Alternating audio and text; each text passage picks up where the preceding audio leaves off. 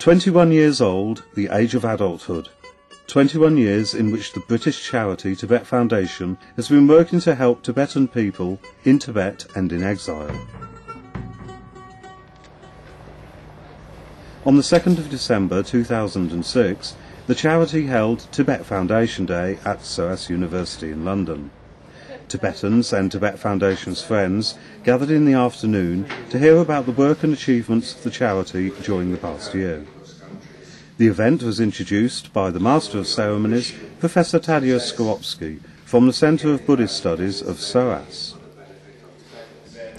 Rinchen Khando Choegyal, founding trustee of the foundation, then presented 2 films about Tibet Foundation projects: the Tibetan Peace Garden in London and the Aid to Tibet programmes in Tibet.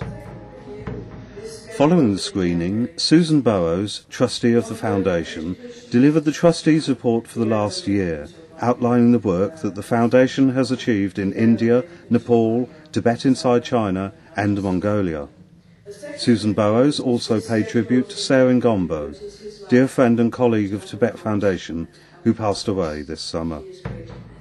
Then was the time for Kasur Mrs. Rinchen Khando Choegyal, former Minister of the Tibetan government in exile, to conduct a special talk about education and healthcare of the Tibetan refugee communities in India and Nepal.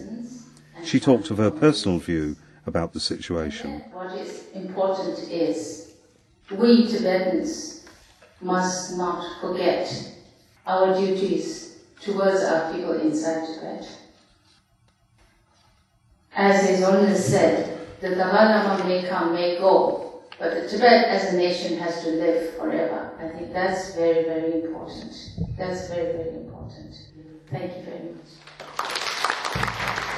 The Tibet Foundation Day concluded with cultural performances by Tibetan, Chinese and Indian artists.